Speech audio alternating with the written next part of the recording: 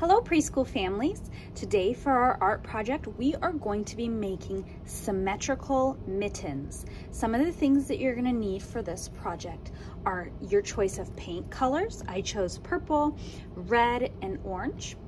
Your paintbrush, a piece of yarn, string, or ribbon, something to attach your mittens to, your scissors, and a piece of paper. You're going to start by folding your piece of paper in half, just like this. Then you're going to paint onto your paper something similar to this. You'll notice that I have a lot of paint on my paper. That's because I'm going to take this folded paper and I am going to press down on my painted paper. This is what's going to make our mittens symmetrical. And I'm going to open up. And now you'll see that I have the same pattern on both sides.